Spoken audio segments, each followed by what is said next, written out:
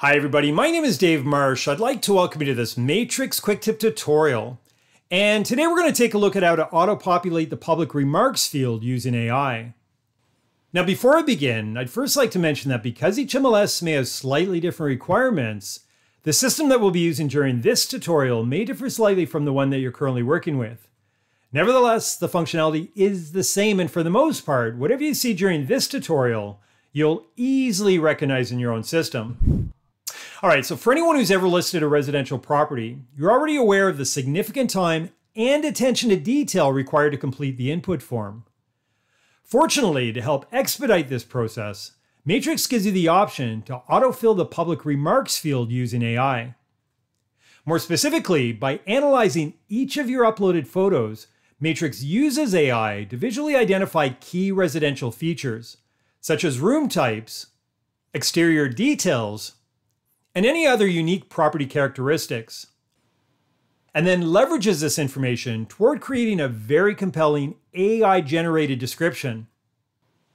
Now, by also providing some basic information about the listing itself, Matrix can identify additional input fields that may be relevant to the public remarks. For example, along with the required street address and city location, you're encouraged to provide as many property information details as possible. You should also consider filling in the room section, the features section, plus any other section you feel helps describe the listing, with the intention of generating the most accurate AI description. All right, so now that our property photos and our listing form's been filled, let's go ahead and fast forward to the remarks section. And from here, I'm going to select the magic wand icon and then have Matrix automatically create a description. And you'll notice that once I've agreed to the terms and conditions, Matrix immediately crafts an AI-generated detailed description in either your choice of a standard, playful, or professional tone. And again, we can see that along with the mandatory street address and city location, the public remarks field has now incorporated key details for both the photos and the residential listing form.